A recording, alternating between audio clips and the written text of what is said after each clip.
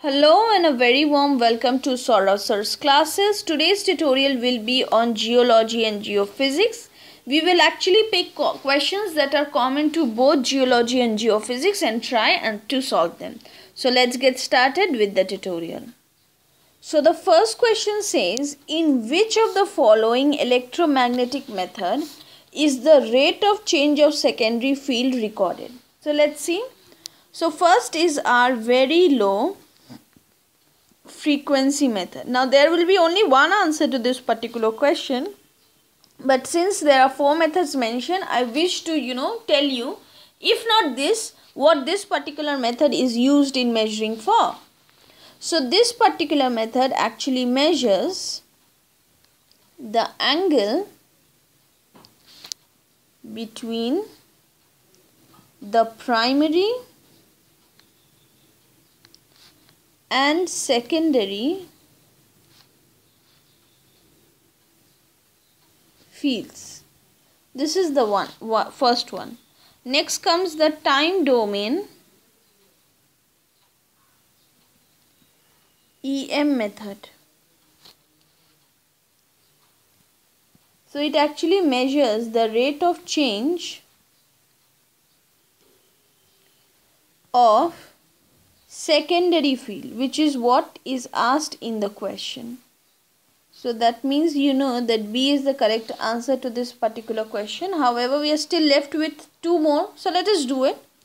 So next is magnetotelluric method, and this particular method is actually measures the components of electric and magnetic field.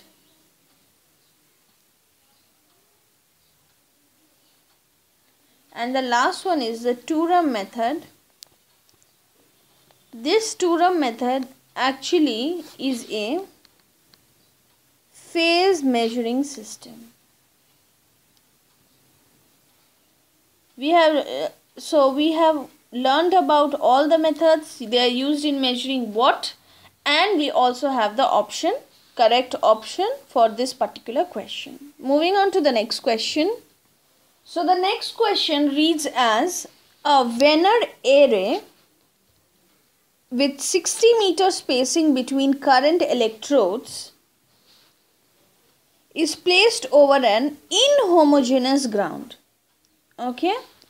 Now, if the measured potential difference and current flow is in subsurface are 10 and 5 respectively, we need to comment on the apparent resistivity. So first let us make the diagram so it becomes more helpful or more easy, I'll say.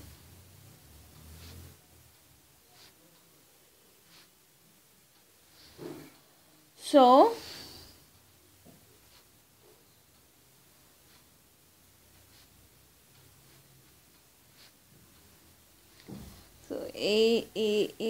what this figure shows, it shows the Venner array configuration. Okay, now what has been provided to us? Things that has been provided are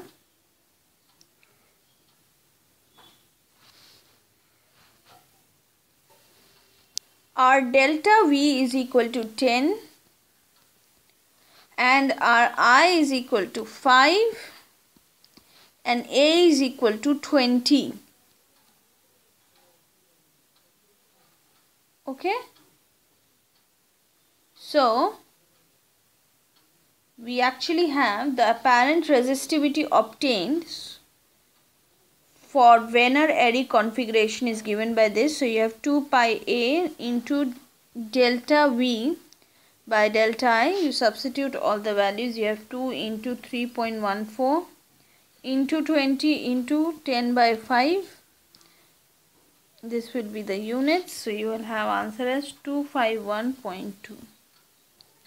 So this will be the answer to this particular question.